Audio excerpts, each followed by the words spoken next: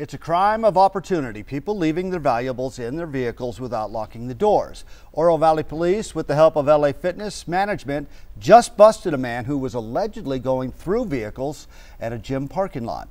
News 4 Tucson's Lupita Murillo has tonight's Crime Trackers report. Oro Valley Police tell me that this is what the thieves do when they sit in parking lots. They sit in their vehicle, they look out the windows and find out who's carrying what when they go inside the gym. Do they have their purse? Do they have their gym bag? That's just little pieces of information that they're gathering as they're sitting in the parking lot. That's what Oro Valley Police say 21-year-old Martin Rodriguez did on 3 different occasions in March. Rodriguez, driving a black Camaro, drives around the parking lot and parks next to the vehicles. He sees 2 girls leave their Jeeps without purses or gym bag. He gets into the Jeep, even actually hits the brake lights when he gets into the Jeep. And once he's in there, that's when he starts looking for items to steal. Police say he steals some credit cards. When the victim finishes her workout, she realizes someone stole her purse and reports it to the LA Fitness Management. We were able to see which car it was that actually broke into her.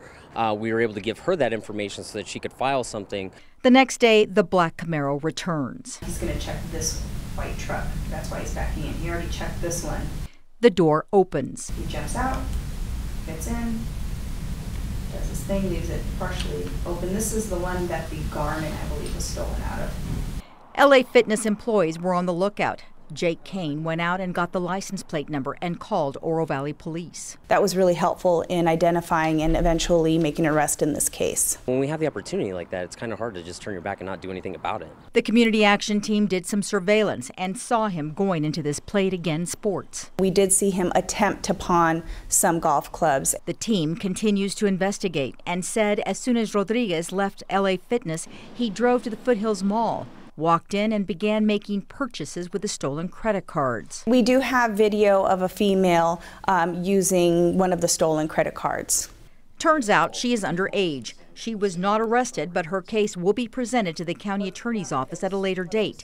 On April 10th, it all came to a head. Rodriguez was arrested as he left his call center job. Oro Valley Police served a search warrant at this mobile home park where they found some of the stolen items and some of the purchases that were made with the stolen credit cards. Police say there were at least $2,000 worth of purchases.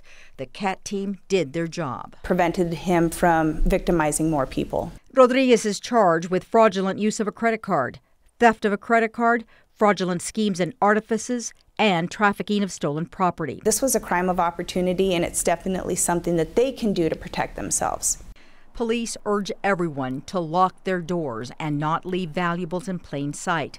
Also, take your purse or wallet into the gym and place it in a locker. In Oro Valley, Lupita Murillo, News 4 Tucson.